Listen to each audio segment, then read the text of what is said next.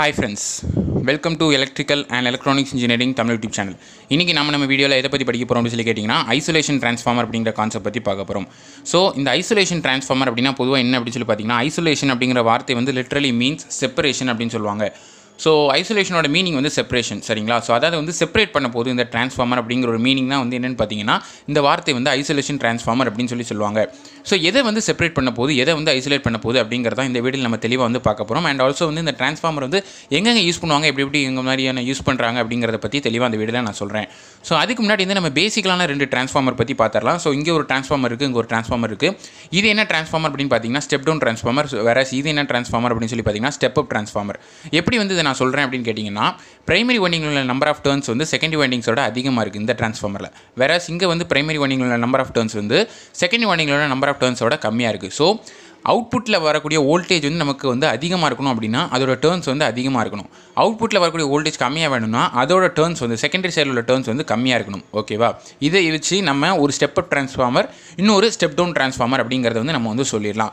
So இப்படிப்பட்ட ட்ரான்ஸ்ஃபார்மர்லாம் ப்ராக்டிக்கலாகவே நம்ம எல்லா இடங்கள்லையும் பார்த்துருப்போம். ஸோ எங்கேயுமே வந்து பார்த்திங்க அப்படின்னா ஒரு டிரான்ஸ்மிஷன் டிஸ்ட்ரிபியூஷனாக இருக்கலாம், ஒரு சின்ன மினியேச்சர் சர்க்யூட்டாக இருக்கலாம், எங்கேயுமே வந்து பார்த்திங்கன்னா இந்த ஸ்டெப் அப் அப்படி இல்லைனா ஸ்டெப் டவுன் இந்த ரெண்டு ட்ரான்ஸ்ஃபார்மர் கண்டிப்பாக எல்லா இடத்துலையுமே யூஸ் பண்ணியிருப்பாங்க. ஒன்று வோல்டேஜை ஸ்டெப் அப் பண்ணுறதுக்காக நம்ம டிரான்ஸ்மிஷன் டிஸ்ட்ரிபியூஷனில் பார்க்கலாம். அப்படி இல்லைனா வந்து நம்ம ஸ்டெபிலைசராக இருக்கலாம், அல்லது வந்து நம்மளான எலக்ட்ரானிக் சர்க்யூட்ஸ்களை கூட வச்சுருப்பாங்க. ஸோ ஒரு ஹை அமௌண்ட் ஆஃப் 230 வோல்ட்டை வந்து ஒரு 5 வோல்ட்டுக்கு ரெடியூஸ் பண்ணணுங்கிறதுக்காக யூஸ் பண்ணுவாங்க. ஃபார் எக்ஸாம்பிள் நம்ம ஸ்டெபிலைசரில் பார்த்திங்க அப்படின்னா வந்து 12012 அப்படின்னு சொல்லி ஒரு ட்ரான்ஸ்ஃபார்மர் யூஸ் பண்ணியிருப்பாங்க. ஸோ வரக்கூடிய சப்ளை வந்து சிங்கிள் ஃபேஸ் 230 வோல்ட் ஏசியை வந்து ஜஸ்ட் ஒரு 12 வோல்ட்டுக்கு ரெடியூஸ் பண்ணி கொடுக்கக்கூடிய ட்ரான்ஸ்ஃபார்மர் அந்த ஸ்டெபிலைசரில் வச்சுருப்பாங்க. அது வந்து ஸ்டெப் டவுன் ட்ரான்ஸ்ஃபார்மர் அப்படின்னு சொல்லுவாங்க. சரிங்களா? ஸோ இப்போ ஒரு டிஎன்டி அதாவது டிரான்ஸ்மிஷன் டிஸ்ட்ரிபியூஷனில் பார்த்திங்க அப்படின்னா ஒரு என்ன சொல்லலாம் அப்படின்னு பார்த்தீங்கன்னா ஒரு ஜஸ்ட் வந்து ஒரு ஃபார் எக்ஸாம்பிள் நம்ம எடுத்துக்கலாம் ஒரு 50 வோல்ட் வருது அப்படின்னா அதை வந்து ஜஸ்ட் சடனாக வந்து ஒரு 100 வோல்ட்டுக்கு நம்ம வந்து ரைஸ் பண்ணி கொடுக்கணும். அது ப்ராக்டிக்கலாக இந்த மாதிரி எக்ஸிஸ்ட் ஆகுமான்னு தெரில, பட் ஜஸ்ட் வந்து ஸ்டெப் அப்புக்காக ஒரு எக்ஸாம்பிளுக்கு சொன்னேன். சரிங்களா? ஸோ இதுதான் வந்து நமக்கு தெரிஞ்ச தெளிவான டிரான்ஸ்ஃபார்மரோட விளக்கங்கள். ஓகேவா? பட் இந்த ஐசோலேஷன் ட்ரான்ஸ்ஃபார்மர் அப்படின்னு சொல்லி நம்ம வரும்போது ஆக்சுவலாக இது என்ன வருது அப்படின்னு பார்த்தீங்கன்னா isolate the electrical conductors and circuits. ஒரு எலக்ட்ரிக்கல் கண்டக்டர் இருக்குது அப்படின்னா அதையும் அதுக்கு சம்மந்தமான சர்க்யூட்ஸையும் வந்து செப்பரேட் பண்ணி ஸோ தட் ஒரு சேஃபான ஆப்ரேஷனுக்காக யூஸ் பண்ணக்கூடியது தான் இந்த ஐசோலேஷன் ட்ரான்ஸ்ஃபார்மர். ஸோ இதை நான் சொன்னது புரியல அப்படின்னா அடுத்ததாக வாங்க நான் டயக்ராம் வரைஞ்சி என்ன தெளிவாக சொல்லியிருக்கேன், அங்கே உங்களுக்கு புரியும். ஸோ ஐசோலேஷன் ட்ரான்ஸ்ஃபார்மர்னாலே பேசிக்கலாக வந்து இது அதுன்னு சொல்லி வளவலன்னு சொல்கிறத விட நம்ம ஈஸியாக ஒரே ஒரு வார்த்தையில் சொல்லிடலாம். அது என்ன அப்படின்னு சொல்லி கேட்டிங்கன்னா 1:1 ட்ரான்ஸ்ஃபார்மர் அப்படின்னு சொல்லுவாங்க. ஸோ இந்த 1:1 ட்ரான்ஸ்ஃபார்மர் அப்படின்னா என்ன அப்படின்னு கேட்டிங்கன்னா இப்போ நார்மலாக வந்து நம்ம ட்ரான்ஸ்ஃபார்மரில் நம்ம பார்த்த மாதிரி ஸ்டெப் அப்பாக இருக்கலாம் அப்படி இல்லைனா ஸ்டெப் டவுனாக இருக்கலாம். பட் இந்த ட்ரான்ஸ்ஃபார்மர் வந்து ஸ்டெப் அப்பும் கிடையாது ஸ்டெப் டவுனும் கிடையாது. இதில் வந்து பிரைமரியில் உள்ள நம்பர் ஆஃப் டர்ன்ஸும் செகண்டரியில் உள்ள நம்பர் ஆஃப் டர்ன்ஸும் எப்போதுமே ஈக்குவலாக இருக்கும் அப்படிங்கிறத தெரிஞ்சுக்கோங்க. ஸோ ஈக்குவலாக இருந்துச்சு அப்படின்னா ரெண்டுமே வந்து கேன்சல் அவுட் ஆகி ஃபைனலாக வந்து N1/N2 அதாவது வந்து டர்ன்ஸ் ரேஷியோ எப்படி இருக்குன்னா ஈக்குவல் டு 1 அப்படின்னு இருக்கும். Which implies that N1 is equal to N2. ஓகேவா? இந்த 1:1 அப்படிங்கிற ஒரு கண்டிஷன் ஒரு ட்ரான்ஸ்ஃபார்மரில் எக்ஸிஸ்ட் ஆச்சுன்னா அதுதான் வந்து ஐசோலேஷன் ட்ரான்ஸ்ஃபார்மர். இது வந்து நேச்சுரலாக எக்ஸிஸ்ட் ஆகாது, பட் நம்ம வந்து மேனுஃபேக்சர் பண்ணுறது தான் அது அப்படியா.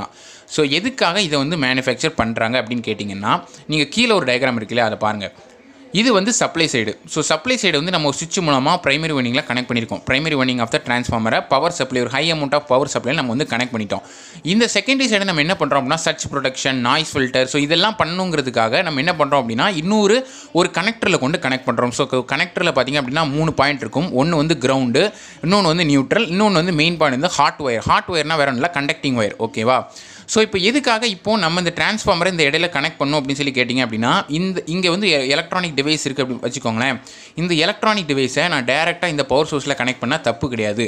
ஒருவேளை நான் அப்படி கனெக்ட் பண்ணேன் அப்படின்னா இங்கே இருக்கிற அப்நார்மல் கண்டிஷன் எல்லாமே அந்த டிவைஸுக்கு ட்ரான்ஸ்ஃபர் ஆகும். ஃபார் எக்ஸாம்பிள் என்னெல்லாம் சொல்லலாம் அப்படின்னு கேட்டிங்கன்னா எலக்ட்ரிக்கல் நாய்ஸ் சொல்லலாம், இன்டர்ஃபரன்ஸ் சொல்லலாம், அது மாதிரி டிசி கூட ட்ரான்ஸ்ஃபர் ஆக சான்ஸ் இருக்குது. இப்போ நம்ம வந்து ஒரு ஹை ஃப்ரீக்வன்சி லெவலில் ஒர்க் பண்ணிட்டு இருக்கோம்னு வச்சுக்கோங்களேன்.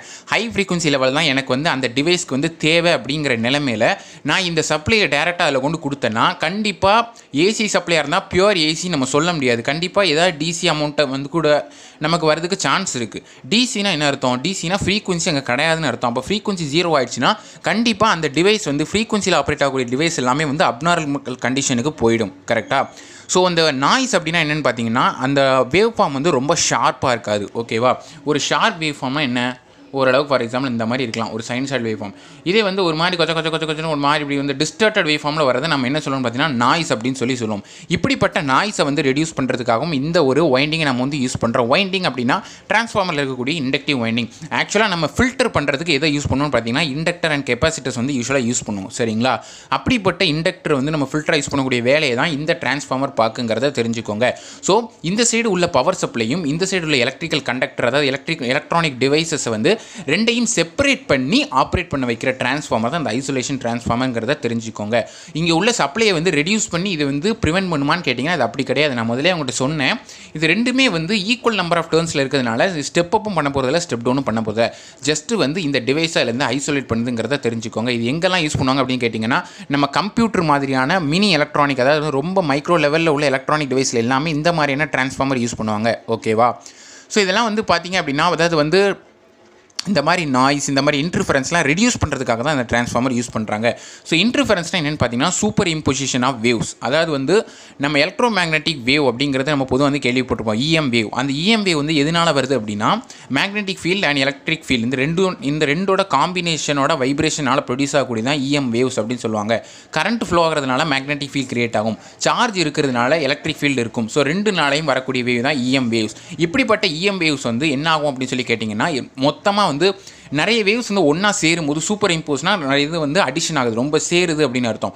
இப்படி சேரும்போது ப்ரொடியூஸ் ஆகக்கூடிய எஃபெக்ட் பேர் தான் இன்டர்ஃபரன்ஸ் அப்படின்னு சொல்லுவாங்க. ஸோ இதெல்லாம் வந்து ரெடியூஸ் பண்ணுறதுக்காக தான் இந்த மாதிரியான ஐசோலேஷன் டிரான்ஸ்ஃபார்மர் யூஸ் பண்ணுறாங்க.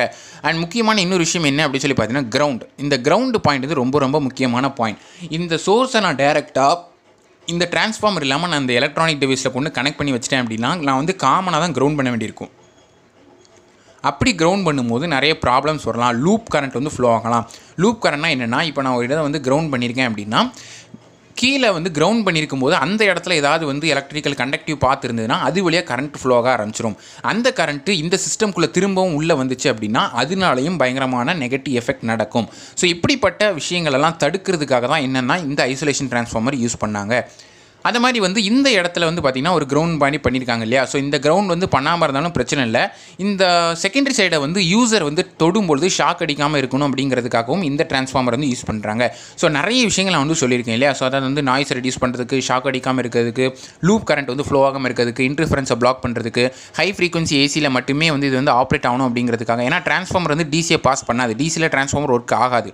ஸோ இந்த விஷயங்கள் எல்லாமே தடுத்து நிறுத்தி ஒரு டிவைஸை வந்து கரெக்டாக வந்து எக்ஸாக்டாக, அதாவது எப்படின்னு சொல்லி பார்த்தீங்கன்னா ஒரு ஐடியலாக ஒர்க் பண்ண வைக்கிறதுக்கூடிய ஒரு டிரான்ஸ்ஃபார்மர் தான் இந்த ஐசோலேஷன் டிரான்ஸ்ஃபார்மர். ஓகேவா? இதை வந்து நம்ம ப்ராக்டிக்கலாக வந்து நம்ம ஒரு டிரான்ஸ்மிஷன் டிஸ்ட்ரிபியூஷன்லையோ நான் சொன்ன மாதிரி ஸ்டெபிலைசர்லையோ நம்மளால் வந்து பார்க்க முடியாது. ஏன்னா அங்கே எல்லாமே வந்து டிரான்ஸ்ஃபார்மர்னாலே பொதுவாக இப்போ பேசிக்கலாக வந்து பார்த்திங்கன்னா ஐசோலேஷன் டிரான்ஸ்ஃபார்மர் அப்படின்ற பேர் வந்து எல்லோரும் கேள்விப்பட்டிருப்பாங்க. 1:1 ரேஷியோ அப்படிங்கிறது வந்து எல்லோரும் கேள்விப்பட்டிருப்பாங்க. பட் இந்த டிரான்ஸ்ஃபார்மர் ஒன்று இருக்கா அப்படின்னு மேபி வந்து சில பேர் கேட்கக்கூட சான்ஸ் இருக்குது. அப்படி இருக்காங்களா எனக்கு தெரியல. நான் ஏன் சொல்கிறேன் அப்படின்னா டிரான்ஸ்ஃபார்மர்னாலே ஸ்டெப் அப் அல்லது ஸ்டெப் டவுனுக்காக தான் யூஸ் பண்ணுறாங்க. சரிங்களா? ஸோ அதுக்காக நான் சொன்னேன். ஸோ இது வந்து ரொம்ப ஒரு எக்ஸப்ஷனல் கேஸ் அப்படின்னே நம்ம வந்து சொல்லிக்கலாம். சரிங்களா? ஸோ இதுதான் வந்து என்னென்னு பார்த்தீங்கன்னா ஐசோலேஷன் டிரான்ஸ்ஃபார்மர். ஸோ இந்த வீடியோவில் நான் இதான் சொல்ல நினச்சேன். இதில் ஏதாவது டவுட்ஸ் இருந்தால் கமெண்ட்ஸில் லீவ் பண்ணுங்கள். உங்களுக்கு வேறு என்ன மாதிரியான வீடியோஸ் வேணுங்கிறத கமெண்ட்ஸில் சொல்லிட்டே இருங்க.